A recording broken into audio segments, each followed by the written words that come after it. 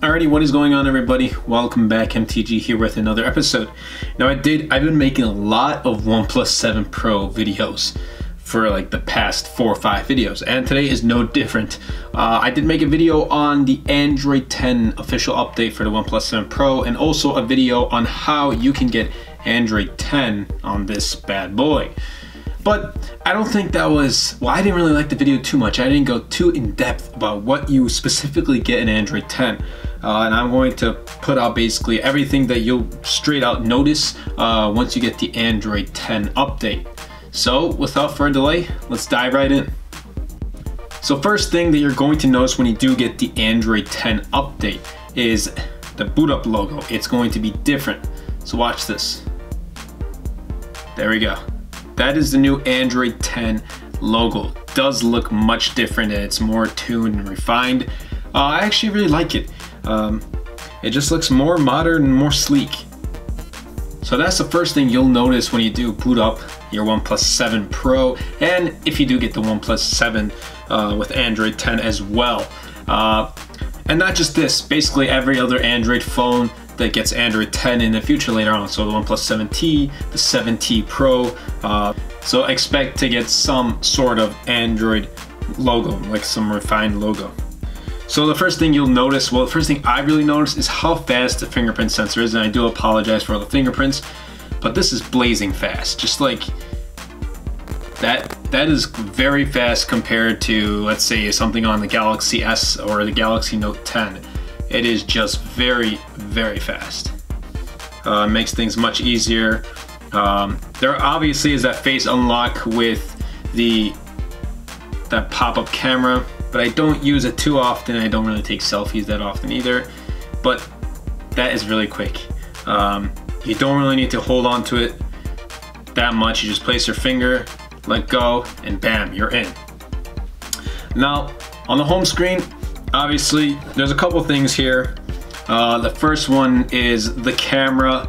The icon is a bit different. Obviously, you can change it to its original look, with its OnePlus look. There you go. So you got the original, the OnePlus logo, camera icon, my bad. But on the OnePlus 7T and 7T Pro, I think they refined that and changed it up a little bit too. But I'm gonna dive right in. You can change the icons and everything. And also, once you look at this widget, it's the Google search widget, but it's dark. And that's because Android 10 is based on dark mode. So just to verify, go in settings, you see dark mode is throughout the whole entire user interface. And once we go to About Phone, Android version 10, and there we go. Some people did think it would be called like Android Q, but that doesn't seem to be the case. I guess they dropped the letter naming scheme. Obviously, they will have internal names of like Android Q and Android R. And then the build number. Here is OxygenOS 10.0. And I think this is the cleanest version of Android. I actually kind of like this more than stock Android. You do have more customization options and everything like that. So it's a very level OnePlus is doing. Keep it up if you do watch this video. So here's our notification screen, our notification bar. Not much change from Android 9, at least from what I noticed. Night mode, well, dark mode. So that didn't really change, and essentially it didn't really get into some of the apps, but usually the stock apps, everything is really in there. So for Google News, it's supposed to be rolling out for Gmail, didn't get that yet. YouTube Creator Studio, didn't get that yet. YouTube obviously has that, so there's no need to worry. Google Chrome, even the Play Store has that dark mode. And you will be seeing that rolling out throughout the next couple of weeks and next couple of months. Now, another great thing is when you go into settings, you'll notice right here it's going to say customization, and this gives you a lot of different options to customize, really. So you first start off with the preset theme, and I'm using illuminating light. We can change that and try vibrant tints is one of them. I'm not really a fan, but let's see how that is. I didn't really notice too much of a difference until you go down into the notification bar. And the settings, obviously, not really my liking, and it's not really dark mode everything, so I'm not really a fan of that. So we can change that to this last one. I don't even know how to pronounce that, so not even gonna try. There we go. So most of them are back to dark mode. And we swipe up. Now you notice I did, here, let me just zoom out for you. So I did swipe up. Obviously there's new gestures, I'll get into that in a little bit. And there is the third preset theme. Obviously you can definitely download more themes, launchers if you do. Some people have, a lot of people actually have Nova Launcher, but I don't really have the need or seek the need for a separate launcher or theme. I'm really happy with whatever OnePlus puts out there. It's probably my favorite. And so we're back to that. Back to illuminating light. Definitely going to put that in dark mode. So right here we look, gives you the wallpaper, lock screen customization. So the wallpaper, the clock style, the fingerprint animation, and the horizontal light. So usually I keep it at this default, but I kind of do like the analog. And the minimalism is really nice too. You don't really need to have one either, but I think I'm gonna keep with the analog for now. So I'm going to save that. Then the fingerprint animation. So right now I have Cosmos. You can get Ripple, Stripe, or really none. I still go with Cosmo most of the time. So I'm going to save that. And then the horizontal light, so when you get a notification that I have blue, but I think I can change it to red. Just gonna change things up, spruce things up. Now the accent colors. So we go here, and if you notice my accent colors are blue. We can try whatever this, it's like a brown or a purple. I'm just gonna go with this brown color. And you can change it. You can change the gamut colors, and if you want to have on display P3. But usually I'm just gonna keep it at whatever its normal settings are at. Then the tone. So here is where you can change it to either light mode or dark mode, or have it colorful so it just changes throughout the UI. I'm gonna go full out dark mode because I've been waiting such a long time for this. Now we scroll down and we get the shapes. So here are the shapes of the icon. I usually go with round. Ever since Google has released them on their Android versions, I never had an stock Android device, so I always wanted it. That's when I would download launchers, but now I got OnePlus, so I'm gonna stick with the round icons. Never liked these square ones. Never really like the teardrops either, even though Google has those as well, and then they're round rectangles. So I am going to go with round. And then here is the icon pack. So we do get OnePlus's icon pack. We can go all out round. Obviously, if you notice, it did change that up. I don't really like the icons, how they look around. It just looks like it's being cut off. If you look closely at YouTube Creator Studio, it really looks like it's getting cut off, so I'm not going to go with that. Then there's square. I don't really like the look of that either. No. I think I'm just gonna go with the OnePlus's stock icon pack. Obviously you can get more through the Play Store. I don't have any, don't really need any. And remember, all of these, the accent color and the shapes and the icon pack, you can get them through the Play Store. Next is the font. So right now I'm using Roboto. I could switch to OnePlus Slate and use their font. And let's go with that just to change things up. So there is that. And now another new thing you're going to notice is buttons and gestures.